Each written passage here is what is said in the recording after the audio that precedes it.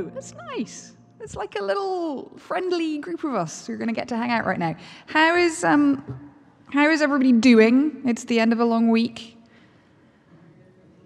It's good to hear. Thank you for being here and not either at the experimental gameplay workshop or face down in a bucket of margaritas, which is where I intend to be in, 68 minutes or something. Selling my soul. That's why we're here. This is a slightly different from any talk I've given before. The nice folk at GDC got in touch earlier in the year and said, would you be interested in giving a talk about what it's been like going from kind of deep art house indie to commercial free-to-play, which is the change that I've made over the last couple of years. And I thought it sounded great. It's interesting. There's been, I've learned a lot in the course of doing that. It would be fun to share some of those conclusions with you guys. But then I realized that really what that talk added up to was something a little bit less palatable, because there's certainly no way of talking truthfully about how I got from there to here and what that journey's been like without exposing the realities of some of the bumps along the way. So I'm Margaret, and you're about to discover more about my career and my life than you were perhaps bargaining for. So let's start out by kind of giving you your bearings a bit in terms of how that journey stacks up. So I think what was in people's minds when they were asking me to do this talk was the time that I spent at Hide and Seek. So Hide and Seek was a experimental game studio founded in London. We branched out and had a New York studio that I moved over and ran. And we were kind of best known for very hybrid games. So often that meant digital games with a real world component, or collaborations between digital game makers and artists or choreographers, kind of all points in between. So here's a super quick survey of some of our projects that people may have heard of.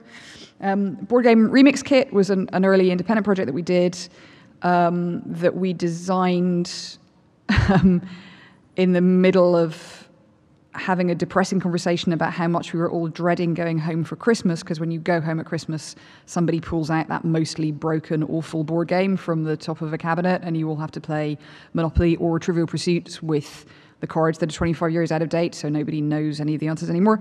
So Board Game Remix Kit was a physical card set and smartphone app that kind of mashed up and remixed a bunch of games that you are likely to have, Monopoly, Clue, Trivial Pursuit, Scrabble, and gave you new rule sets or new kind of combined ways of playing them. Some super, super nice stuff in there. That was fun.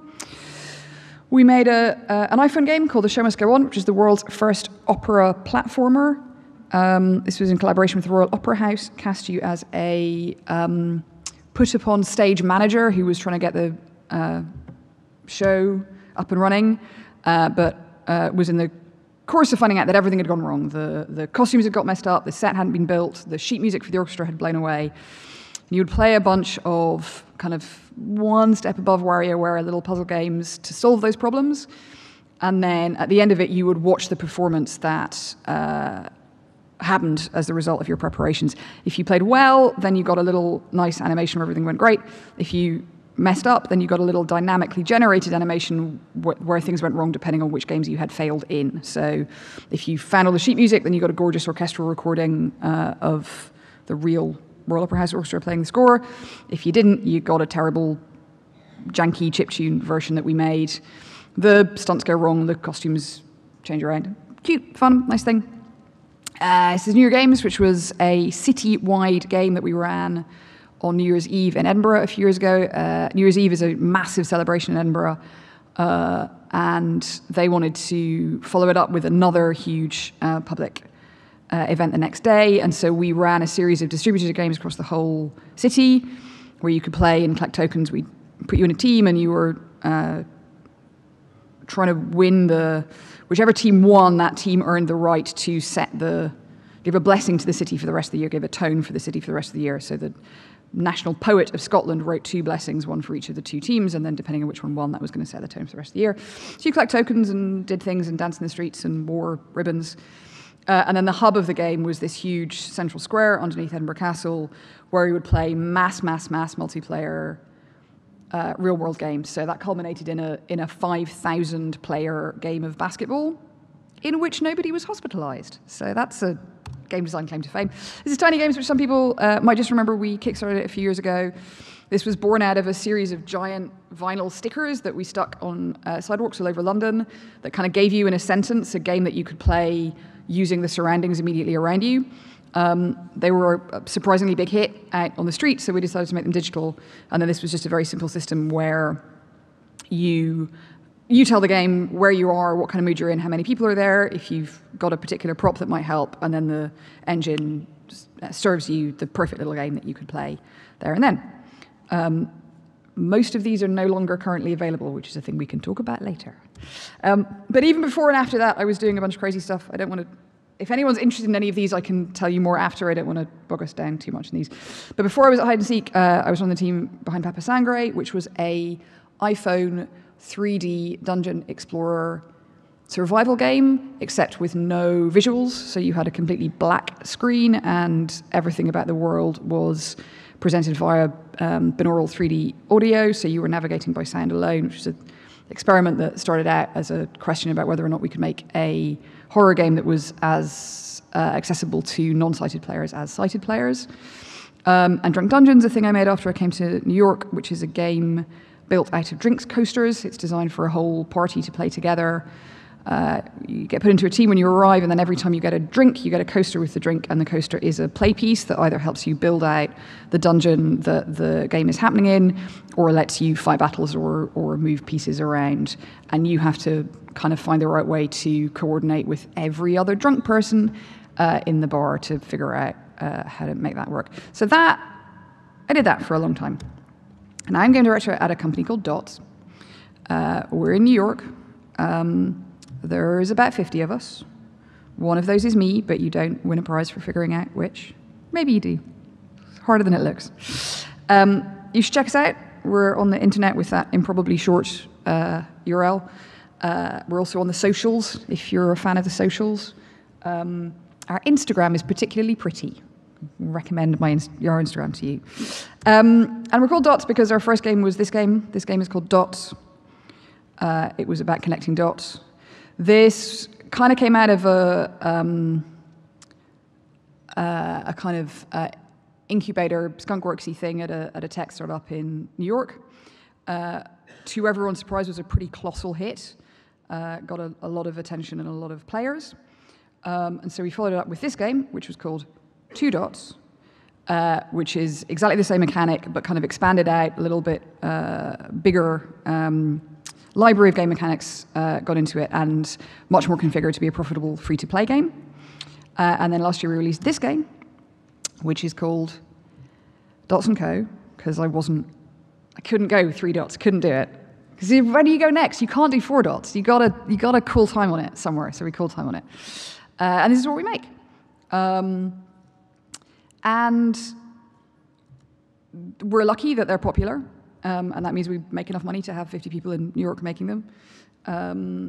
But it's obviously pretty different from where I was spending my time before then. So I thought I'd pick up on a couple of key areas and just poke at that question of what is different between doing that thing in an indie or a house environment versus a highly commercialized environment.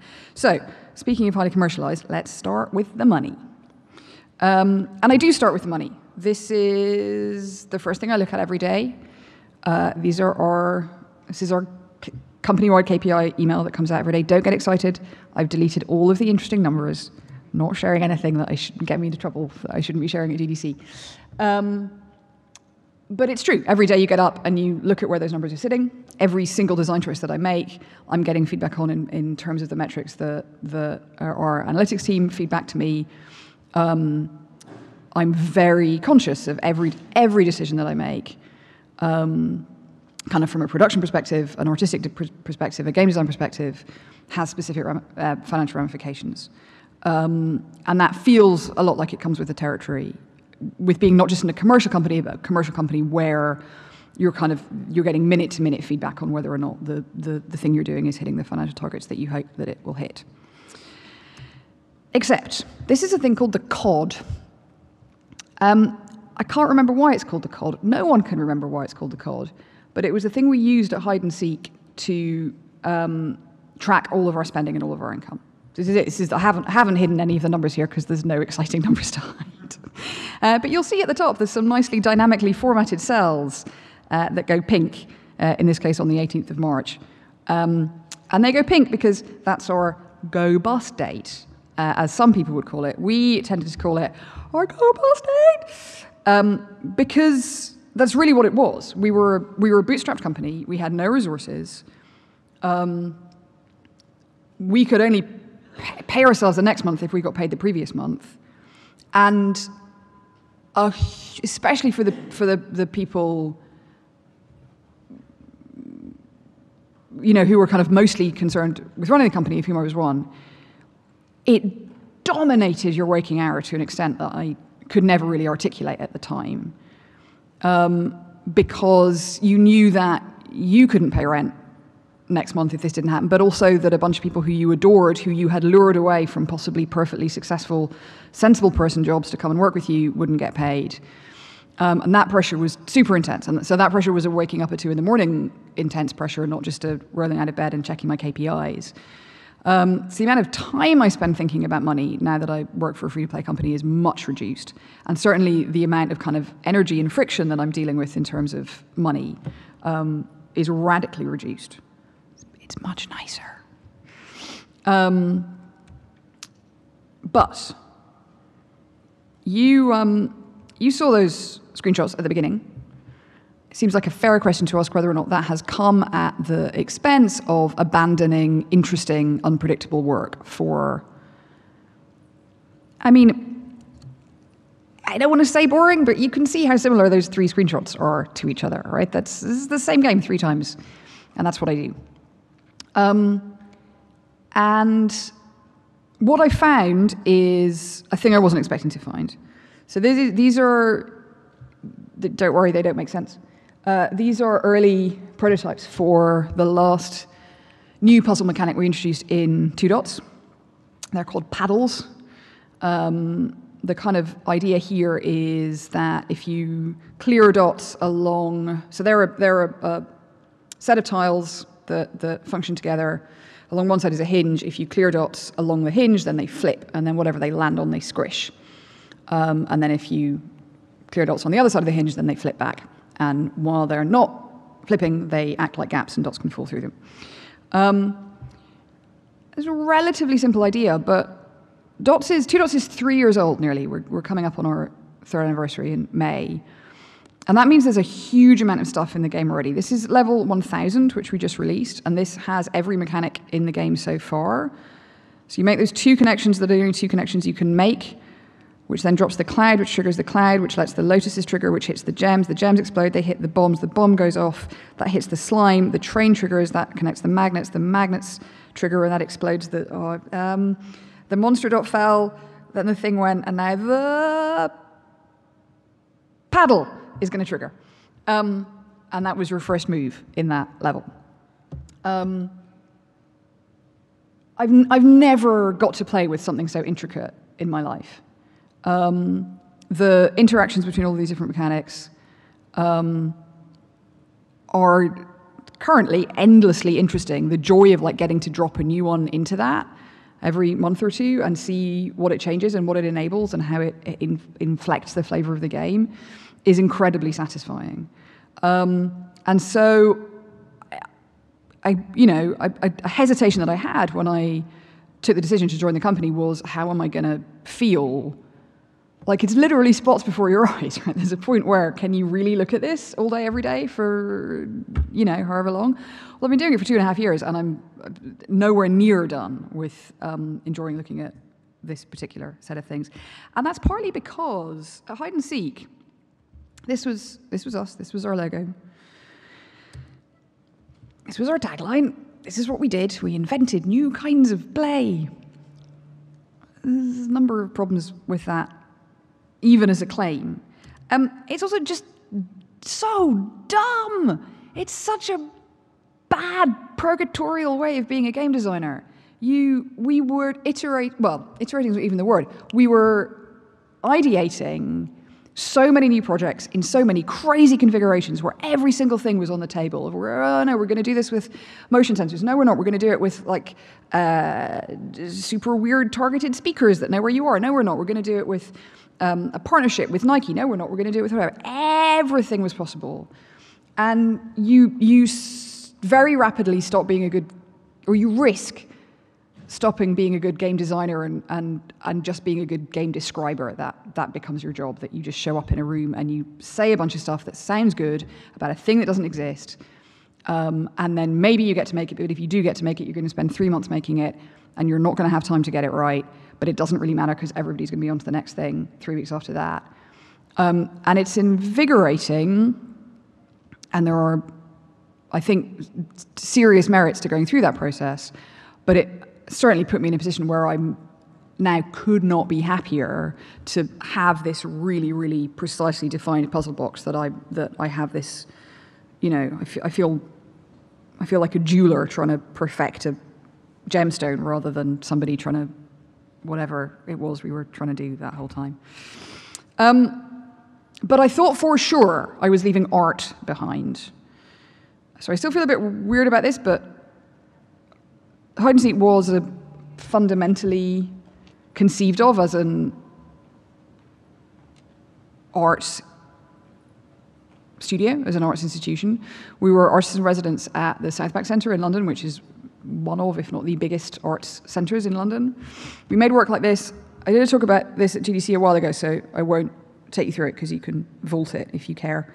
But this was a piece that we made as a counterpoint to a documentary film about a very distressing story of the discovery in a London apartment of the body of a 36-year-old woman who had lain undiscovered for 3 years. And a woman called Carol Morley made a searing, emotional, amazing documentary about it, and we got asked to make a partner piece so that people could kind of extend and explore the issues in the story that the film told online. Making it was hard and beautiful and weird, and I've never seen anything like it, and I don't know if we got it right, but it was, you know, it definitely felt like being an artist, even if I don't know if I wanted to call myself an artist. And that was a huge amount of how we thought about ourselves and what we thought we did. A year later, this company came to us. They're called Capgemini. I don't know what they do, but apparently it's consulting technology and outsourcing. They wanted, I think, to make a mobile web thing that would tell their clients or convince their clients that buying smart mobile devices for their clients' employees would overall up company productivity more than the devices would cost. And we said, we've got just the thing. And so we took the game that had been that beautiful documentary piece, and we stuck a bunch of iStock photos in it. I draw your attention to the fact this photo is literally called Adult People Having a Business Lunch. And then with Capgemini's help, we wrote a lot of choose your own adventure, business productivity dialogue. I suggest you don't read all of this because it's too gruesome, but there's some highlights that you might want to dwell on. And that was a project for us because it pushed that go bust date a couple months down the road. It was a thing we could do. It felt good to be building on the technology that we'd already developed. But it's a really stark contrast to the stuff that we wanted to do and the stuff that we cared about doing. And because I'm lucky enough to be at a game studio that's founded by a bunch of people who care about culture beyond the culture of games, it hasn't necessarily meant leaving this behind. So this is Contemporary Magic. This is a side project that Dots put out last year, a collaboration with a woman called Stacey Engman, who had put together a collection of commissioned interpretations of tarot cards from artists around the world that she wanted to. So she had the cards, but she wanted to make a digital version of the cards, and she was looking for a good partner to do it. And for us, we're at the scale that's not a scary decision to say, well, this is a pretty simple little standalone thing that we can put together. And so, although I have in theory left all of this behind, to my surprise, it's amazing how much of it you can take with you if you're in an environment with the right kind of people, which we'll also talk about more. Similar thing. This has really surprised me, and I feel a bit torn about it. Part of why I wanted to work with hide and seek, why I wanted to stay at hide and seek, was I can't remember. I don't know. Are either Alex or Holly here? I don't think they made it. There's other very good hide and seek people here this week. If you find them, you should talk to them because it'll be fun. This was a thing I was super proud of. Well, stay with me. This was the ARG we made for the launch of the Green Lantern movie, starring Ryan Reynolds, which none of you saw. It's terrible. Right. It's terrible. But they wanted an ARG, and that's the kind of thing we did. So we felt we could have some fun with it. And part of how we had fun with it was with this project.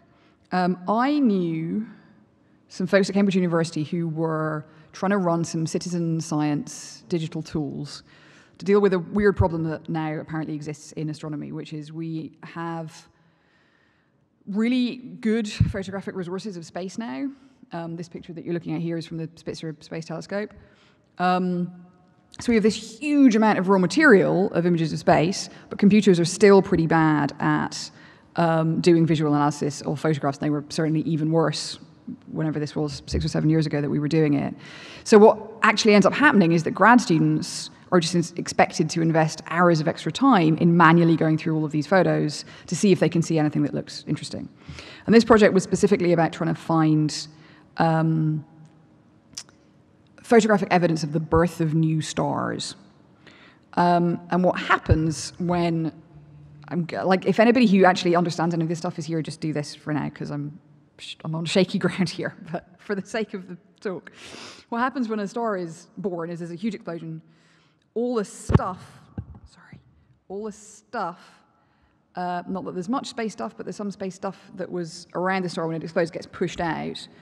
And you end up with a globe of stuff which to a 2D camera looks like a ring. And then it's hard to see because the pictures don't have any color in them, so then you tint them the way this one is tinted to make it look spacey and cool. And what you get is a green ring in space for the Green Lantern movie.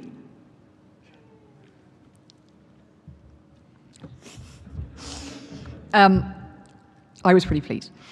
So we had this cute thing that if you play the ARG, it would take you through. We reskinned their citizen science tool to be within the game fiction.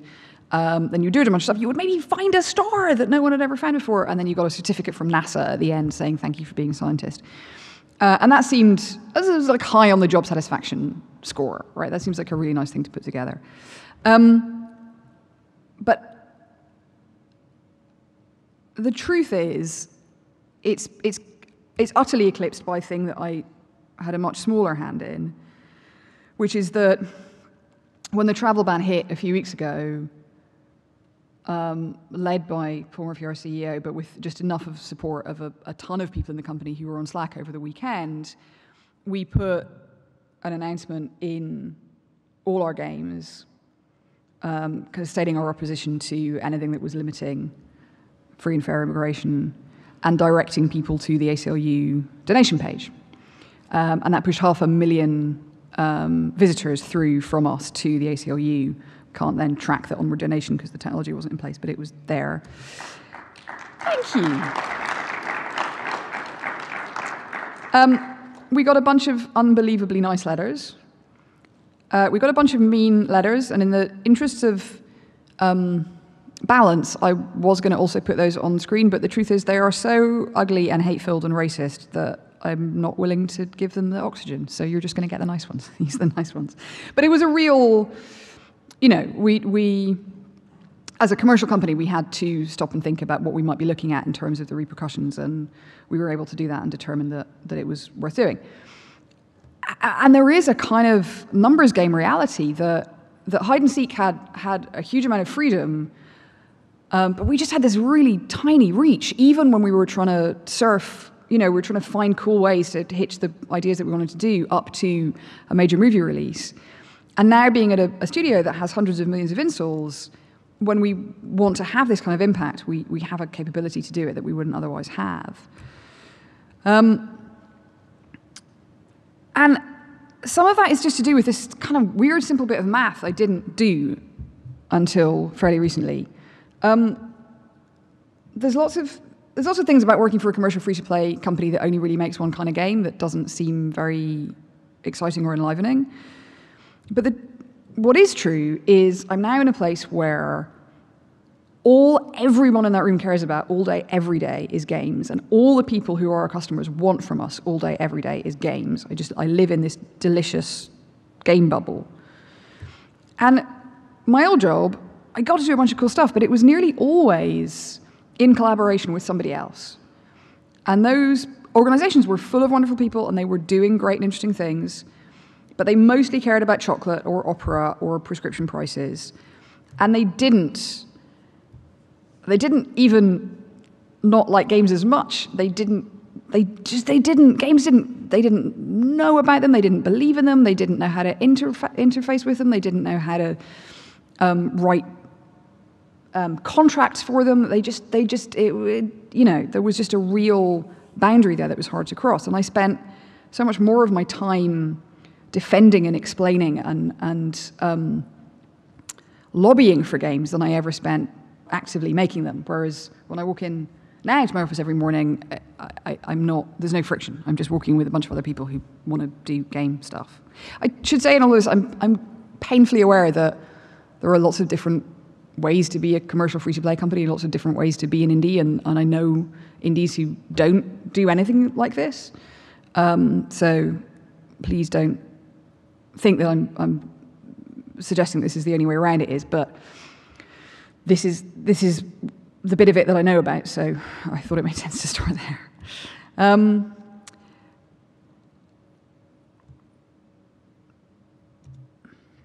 It's rainbow.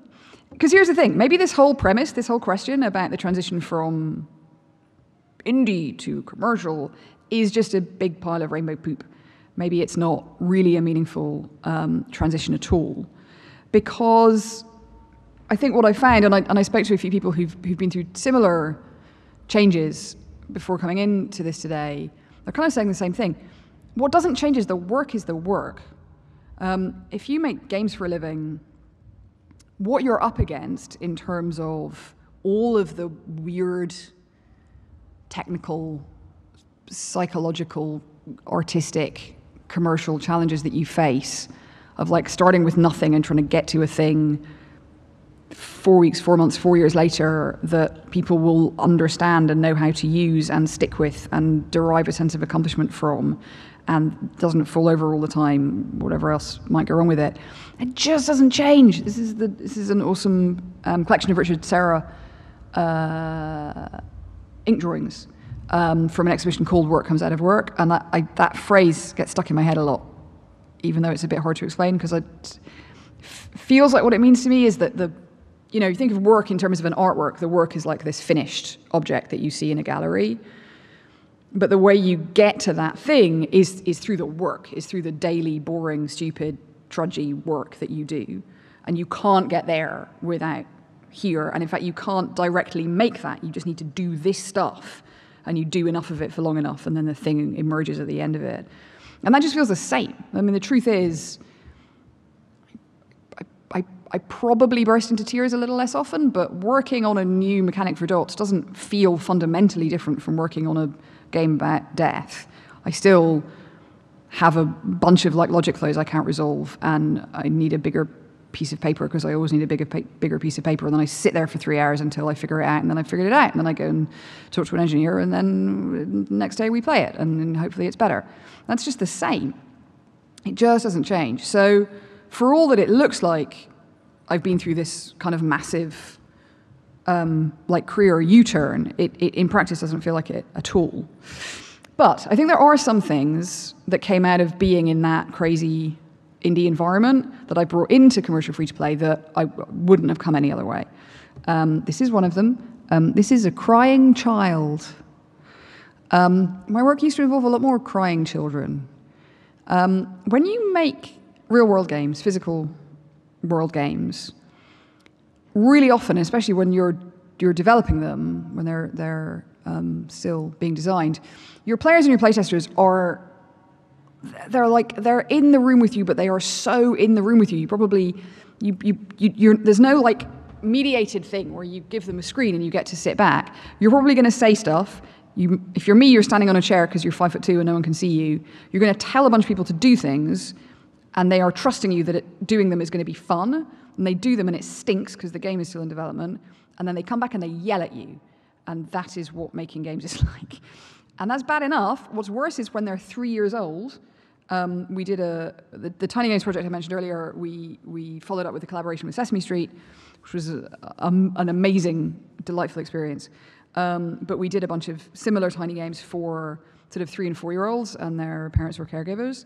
And you have to playtest those things and not wreak psychological catastrophe on the children who are playtesting them in the course of doing that. Not always easy. And turns out that one 3-year-old is better at cup stacking than her 4-year-old sister, and the 4-year-old isn't okay with that, and a whole thing happens. And so I think the intimacy and the immediacy of the playtesting experience that I had in an experimental, real-world play-focused studio taught me things that I never would have learned working in just in a digital studio and just in a casual digital studio. I talked earlier about the downside of the inventing new kinds of play thing, where you never get to the bottom of an idea, but there's a pretty big upside. I can only show you this for half a second because there's proprietary stuff on it. That was pulled out of a real email, a team email. We do a team email each week, hide and seek, of all the things we were working on, that just listed out all of our projects, and that was one from a few months before we took the decision to close. This is a kind of translation of what we were doing. So on the left is the stuff that was live, that was actively in production or release. So the Sesame Street thing I just showed you, the tiny games we talked about, we were making prototypes with Leap Motion for an in-house project that we wanted to do.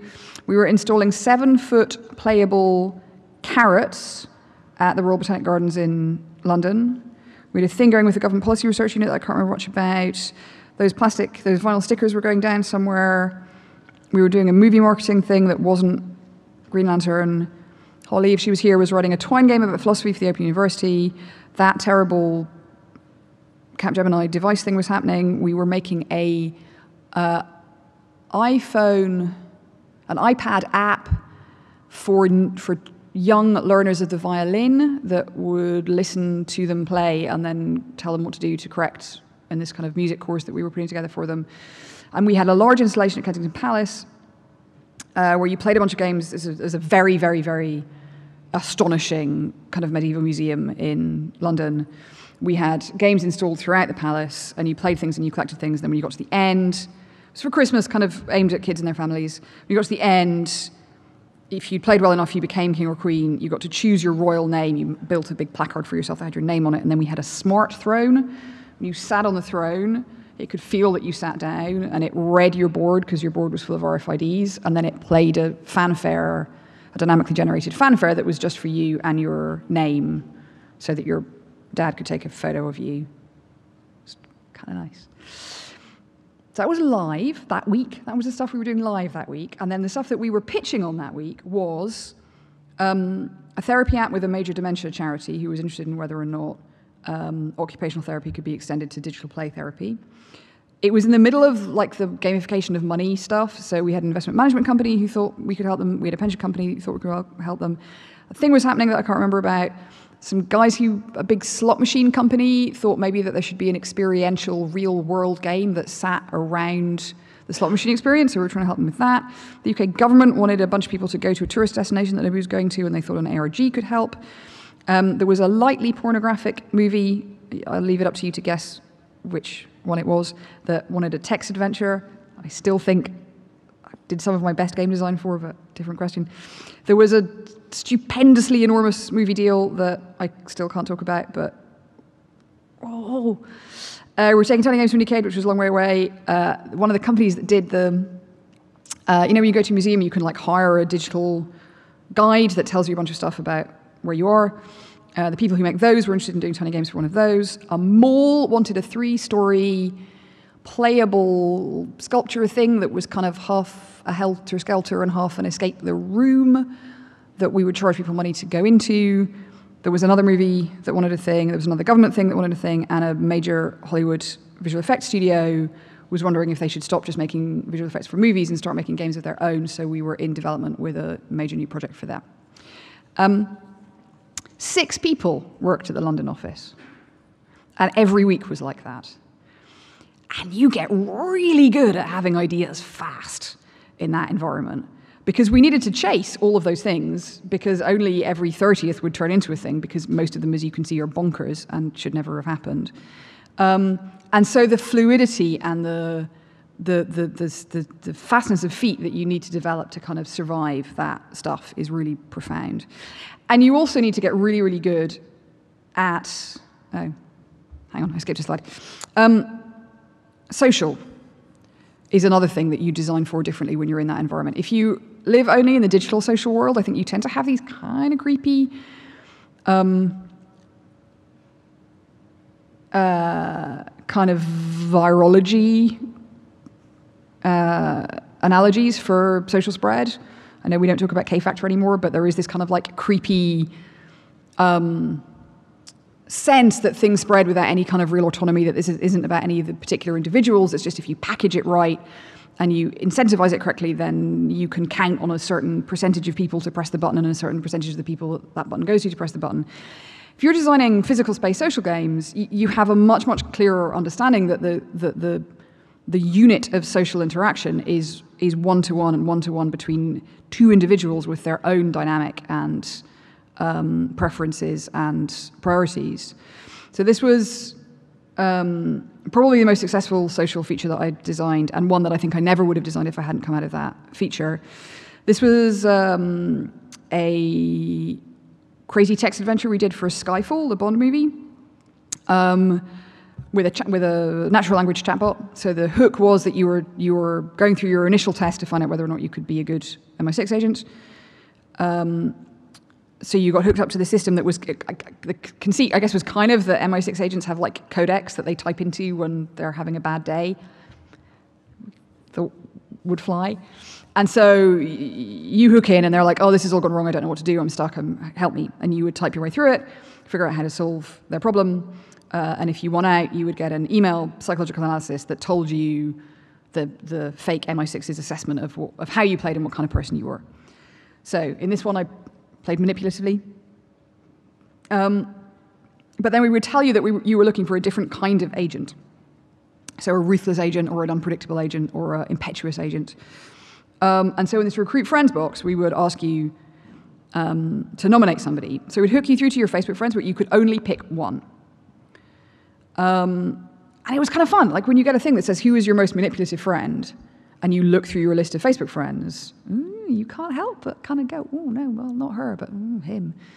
And what we got was through-the-roof rates for both this share, but then also the response rate from the people that we shared it to because they felt like they were getting something meaningful.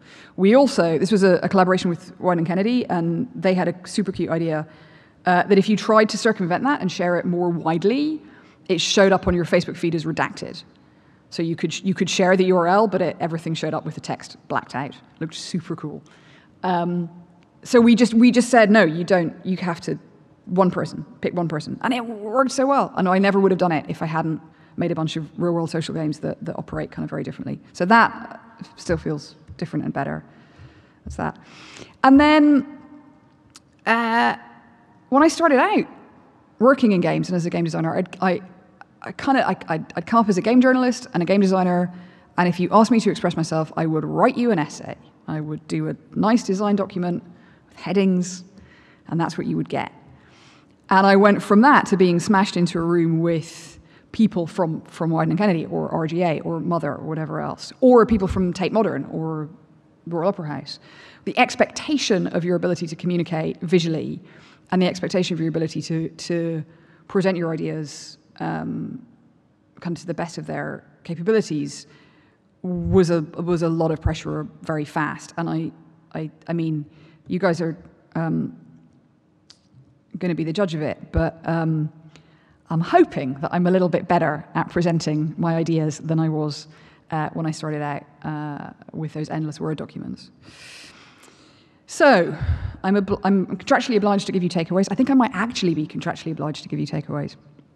That joke doesn't work in America, does it? Have we got any Brits who can give me a takeaway laugh? No. All right. You're lucky you didn't get a picture of a munchie box, which sounds like you shouldn't Google, but you can Google, but then you'll still kind of wish you hadn't Googled. So I try to think about, can I give any advice that's actually real, useful advice, and advice that I can imagine myself having followed, either at the indie studio when I was helping run that, or at the commercial studio that I'm helping run now. And I decided that in both cases, it's all about the 3 Fs. I think I'm lucky to be in the studio that I'm at now, and a big part of what's enabled that is just the people that we have. We have a weird mix of people, and we are very unprejudicial about what people's backgrounds are.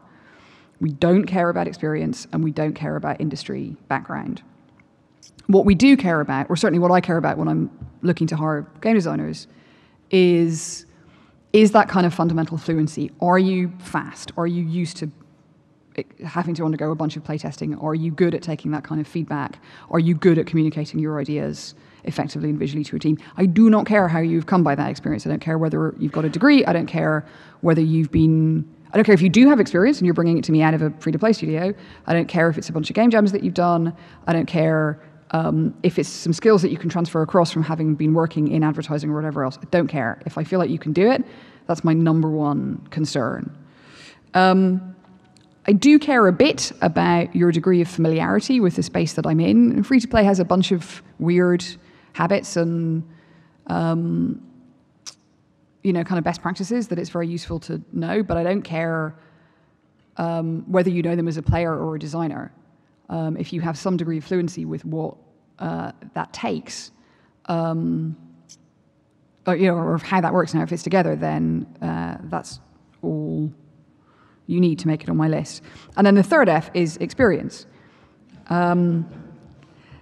Because it helps, I think that thing that I talked about earlier in terms of knowing what it takes to take something over the line does matter. Knowing, there is an amount of grit and a kind of breadth of focus that you need as you come to the end of a project to make sure that it debuts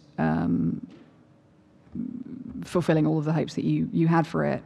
But again, I don't necessarily care about whether that not strictly speaking in games. And I think the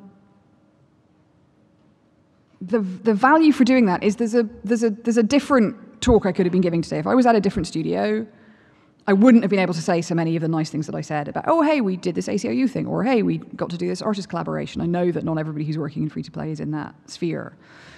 But in a successful business, there just is the scope.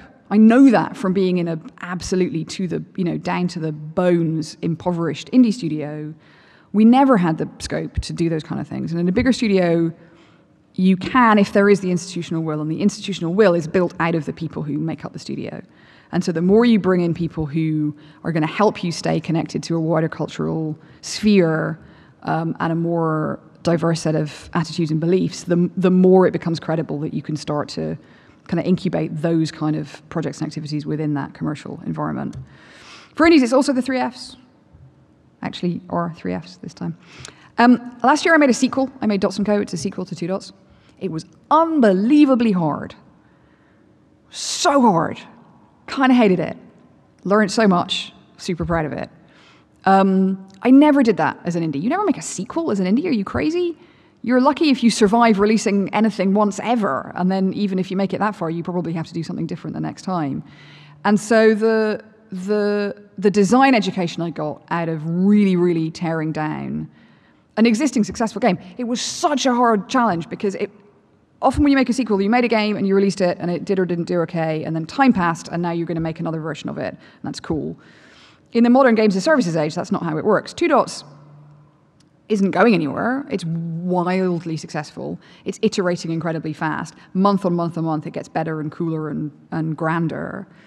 Coming in on top of that to say, well, how do I make a sister game that sits next to that meaningfully, meant I had to go through a process of kind of like deconstructing all of the stuff about how 2Dots works, but also where it's going, but also where this could go that's different. It was just like no design challenge I'd ever had. So I exhort anybody out there who's working in an indie or a house space to see if they can find a way to make a follow-up. Now, I know that's not necessarily simple. I know enough about being an indie to know you don't always get an awful lot of choice about what you do next. If you can't make a follow-up for real, and just pretend. Just do a thought experiment. Just sit down with a thing that you made 6 months ago. It's a very different process than doing a postmortem. Go back to a thing that was finished and imagine that you were going to do a sequel to it. You were going to release a new version of it 3 months, 6 months, a year from now, and see what it teaches you. Because,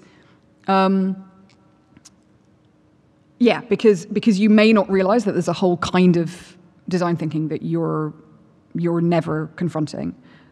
If you're working in a way that's more kind of freeform and independent. And then this is maybe one of the toughest takeaways for me. I loved working independently. I loved the crazy things that I got to do.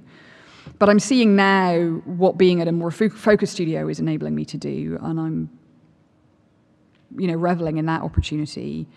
Alex Fleetwood, who isn't here, my business partner in Hide and Seek, in the time, we shuttered Hide and Seek 3 years ago, I think, maybe 3 and a bit. In the time since then, he's caught his breath and then come back with a project that was inspired by a very, very, very embryonic project we did at Hide and Seek maybe 6 or 7 years ago. And he's spent 2 and a bit years and is now focusing the energy of 5 or 6 people at one thing and one thing only, which is this. This is Beast of Balance, his new game. He's shared it at the last 2 GDCs. He just told me earlier, today was the first time, this GDC was the first time where he came to show the game, instead of having to bring it in a suitcase, when he got to San Francisco, he just went to the store and he bought a copy of it in the store and then brought it to the thing, and it's a great and proud moment. And I look at that, and it looks to me like 2 things. It looks to me like a thing we could have made at Hide and Seek. It's so much. You should check it out. It's super cool and crazy and weird. It's so much the kind of thing we love to make there. It's like 1 part game, 1 part poem, 1 part educational app, 1 part sculpture. It's exactly the kind of thing that we love to do, and it's also exactly the kind of thing that we would never have accomplished, because the way you do this is you do nothing else for 2 years. And I think if I had it all to do again, I think as an indie, we got bounced so much into trying to do everything because we never wanted to turn anything down, and we never had the confidence to just try and pick one thing. And I do now really wonder what, there were some of those ideas I showed at the beginning were cute ideas. That board game remix kit was a cute idea. Tiny Games was a cute idea.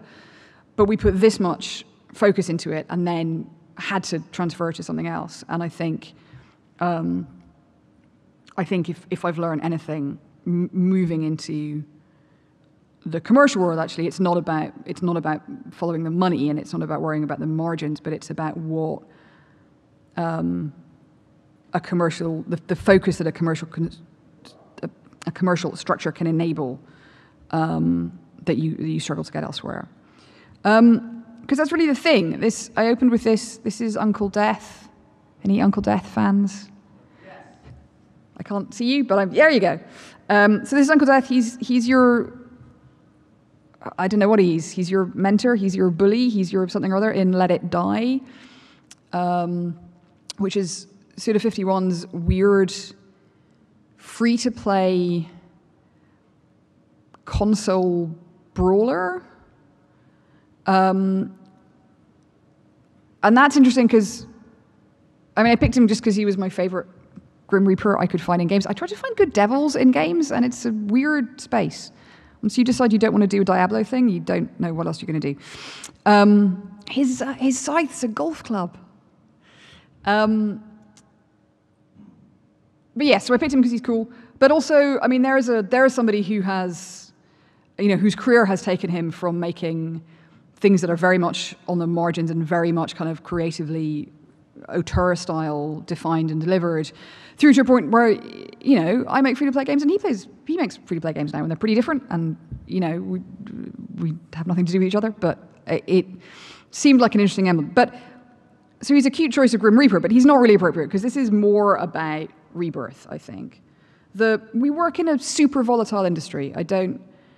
There's probably nobody here, or functionally nobody here, who's been cozy and happy in the same company for the last 25 years making the same kind of games. That's not how it works for us. There's too many winds of change blowing around games. It's part of what we love about games. The technology changes, or the business model changes, or the audience changes, or we uncover some kind of new control mechanism or new paradigm. We're all dodging all the VR stuff out there right now. It's never going to let us rest easy. And so for me, the biggest thing I've learned in this transition is those fundamentals, that kind of the work is the work, core practice stuff, comes with you. Like, even if everything else falls apart, and we Hide and Seek had an elegant end. We never hit that go bust 8, despite the fact it tried its best. And we were able to like find the right moment to say, this isn't going to work anymore, and finish our projects, close things down elegantly, treat everybody who worked there, I hope, well. We believe that we did that well. It still felt god-awful. It felt absolutely excruciatingly miserable. And I know that I'm not necessarily safe from that again in the future. Right now I'm at a happy, successful company that all our expectations are will continue to be happy and successful, but I've done this long enough to know that there are fates that await game companies. They get bought by less friendly game companies, or their fourth sequel doesn't do as well, or they back the wrong horse in terms of a technology platform or an input mechanism or whatever it is. So I probably won't be here forever either. But now I've got a clearer sense of how translatable the skills that I have are, not necessarily to different industries, but just to different places within the same industry. And I think we'll do better if we recognize that in each other, that rather than just ending up with a much more kind of closed circle where indies know how to talk to indies but are skeptical about people who've come from a free-to-play background, or vice versa, we recognize that there are fundamental capabilities that transcend those categories. That is what I have for you. We're hiring. That's it. You're done. GDC's over.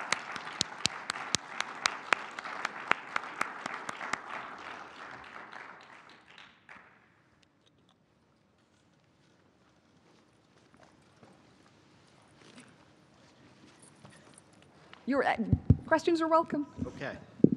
So the topic that was most interesting to me about the transition, a lot of what you're describing to me feels like going from like a consulting environment in some ways, because you're also doing projects for these corporate clients, going to free to play. The thing that has struck me, like coming to GDC over the last 5 years, was there was a lot of discussion about free to play where, you know, it was whales, and it's about paywalls and ads and offers and Skinner boxes, frankly, where it felt very skeevy to me. So for me, like when I'm thinking about free to play, that's the part that creeps me out, to be perfectly honest, is that. Obviously, you know, Dots has a model, right? How much does that influence your design work, how you feel about what you do, when you look at free to play and what you associate with? Kind of that. So it's sort of a broad question. No, but I think, I get it. you know what?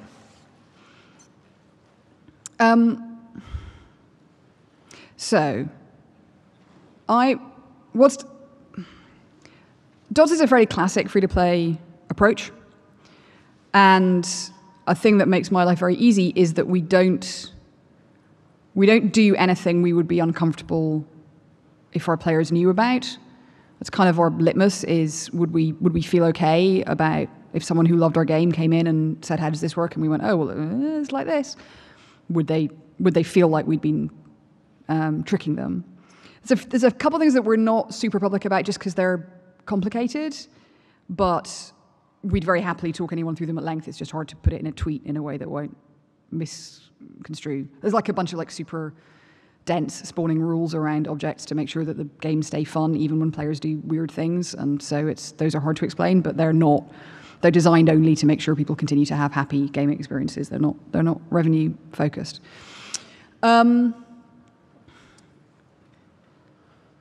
It's weird. I've made games that are just supposed to be about joy. I've made games that are in a consulting or educational environment where you're taking people to a point where there's some kind of threshold you have to cross, where they have to learn a thing or do a thing. Sometimes that thing is they have to click on a link to go to the Green Lantern trailer, and sometimes they have to prove that they've learned a Greek verb, or sometimes whatever they are. And now I'm in this place where we have a sumptuous, expensive game that we give away for free, and then we get to people to a point where we say, if you want to keep going right now, you need to put your hand in your pocket. And those things just feel super identical to me. Like, it's definitely not harder or weirder to get somebody to give me $1 than it is to get them to watch the Green Lantern trailer. And it's actually not that different, in fact, maybe quite a lot easier than when I'm designing a street game for Edinburgh, where what I'm trying to construct is a set of gaming incentives where you will go and hold the hand of a stranger. And frankly, if you give me the design challenge to make you give me $1 versus the one where you have to hold hands with a stranger, I'll take the $1, right? That's easier. So I think that the design challenge doesn't feel any different. It's about motivating your player and then restricting the resources that they have to reach the thing that you've motivated them to reach, and then giving them interesting options to resolve that restriction, and then spending is one of them, but you're always going to want to offer your player that choice anyway, and so it's just what you swap in and out of those categories. It just feels exactly the same. Where it would feel different is if there was stuff that I thought was exploitative or underhanded or designed to mislead or trick people. We just don't have any of that, so it seems easy. Is that at all helpful? Yeah, I think if I was going to try to replay it, the real core is, as long as you're transparent with the users and you feel ethical about what you're producing, it's okay. So, and that might be part of that design process too, about where do you put in your loops and how do you construct them? Are these things feeling ethical or not? If you feel good about it, then, well, you can sleep at night. I mean, yeah, that's kind of what I think I'm hearing. I don't know. I think that's right, and that doesn't feel at all controversial to me. And I think some of it definitely comes from designing face-to-face with players. The model that I always have in my head is that an individual human is going to want to sit down and ask me questions about any design choice that I make. Right. And yeah, it kind of just makes it trivially easy. It's like, do I know how to answer that person's questions? Cool, then I'm doing the right thing. If I'm uncomfortable, then we do something else. It's easy. Yeah, that's helpful because that also will allow me to, one of the things I'm struggling, I'm sorry, you guys have a question, is how do I test out my monetization strategy? And so if I can sit with somebody in face-to-face and know that they're going to say, okay, well, no, that's skeevy or that's good, that also gives me a design. Well, I do. I pen and paper test all my monetization stuff. Well, I pen and money test all my monetization stuff. I have a cup of dollar bills on my desk and tokens, and everything gets tested like that. Okay, thank you. Hi. So there was another talk today. There's a researcher who's surveying game designers to get their definition of success. So what's your definition of success, and did it change when you moved from one studio to the other?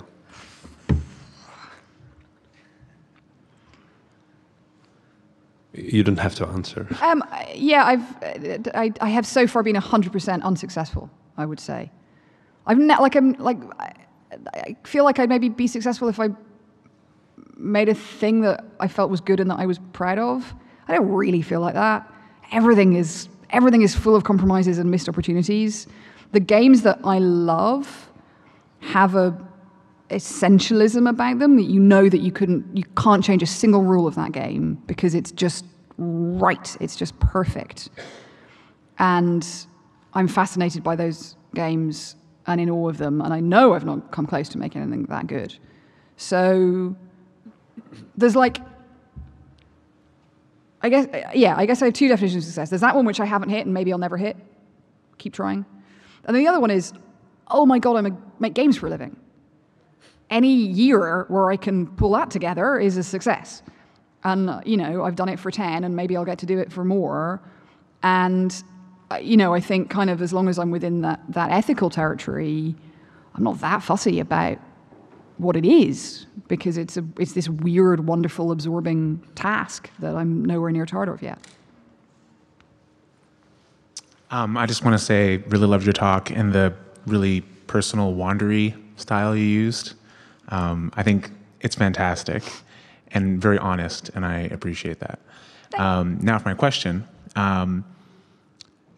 You've talked a lot about, or hinted at your design process, and it seems to be pretty rigorous and rational. But also, I think a lot of people in free-to-play, especially in mobile, feel that there's an element of luck to a game becoming a smash hit. And I would like your thoughts on that. Do you believe, for example, Dots was mostly genius with a bit of luck? Do you feel like it was a lot of luck with a bit of genius, or hard work, or good process, or coming from a good design thing? Yeah, that's my ill-formed question for you.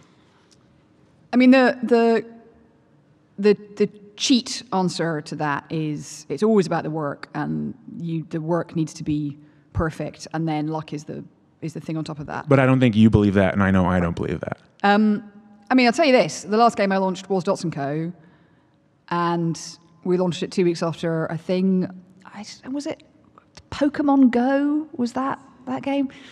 Yeah. So that just changes the fundamental dynamics of the App Store charts in a way that you have no control over. And that was very different from when we launched our previous game, where the App Store winds blew in our direction, not against us. And so that kind of thing, that's like a really identifiable, quantifiable kind of luck. Like, that's not some weird, touchy-feely, don't know.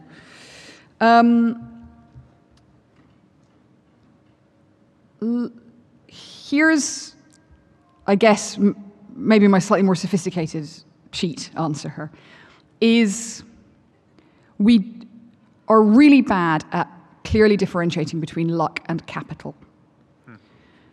One of the reasons that nothing we did at hide and seek ever got off the ground was partly because we had too many things going on, and in some cases I'm sure it was partly because we were bad at our jobs. But we could never afford more than one roll of the dice. We put this thing out there, and if it didn't work, we weren't going to eat that month, so we had to run and do something else instead. Big companies get lucky because they can try over and over. And that doesn't even necessarily look like launching a thing that doesn't work and then launching a new thing and then launching a new thing. Two Dots has been alive for 3 years. Over the course of that 3 years, we've been able to make all kinds of additions and amends and alterations to it. We've been able to bring it out on extra platforms. We've been able to do all of these things. That's a game that's been commercially successful all the way through. But if we hadn't been a studio with income, if we hadn't been a studio with investment, had we hit more bumps in the road, they would have killed us dead, and we wouldn't have been able to do anything about it. So I'm not saying luck still isn't a factor, but when you look at a specific thing and think, well, those specific people got lucky, it's worth broadening your examination of the odds to say, well, how many rolls of the dice did they get, and how many rolls of the dice am I going to get, and how do I sustain myself through those things? And then you just try and get smart about the other stuff.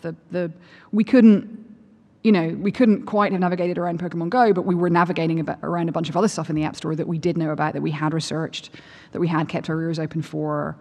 You can certainly mitigate that kind of risk.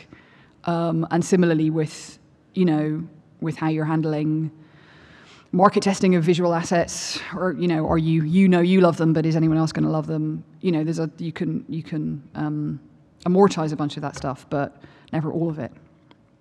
Slightly less cheaty answer. Absolutely. I think that's a really great model for thinking about. Thank you. Thank you. We're done. It's all over. Margarita time. Thank you, everyone.